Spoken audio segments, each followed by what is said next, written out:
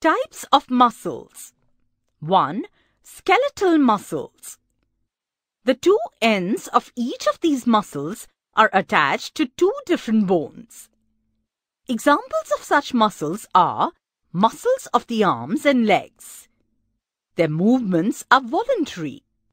They are also responsible for holding the bones of the skeleton together and giving shape to our body. 2.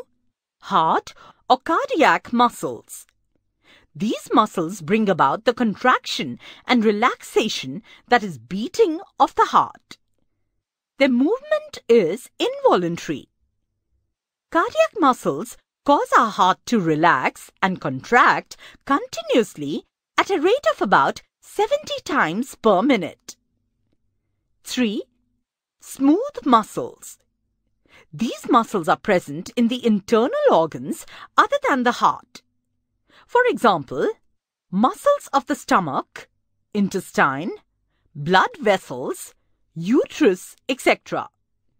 Their movements are involuntary and slow.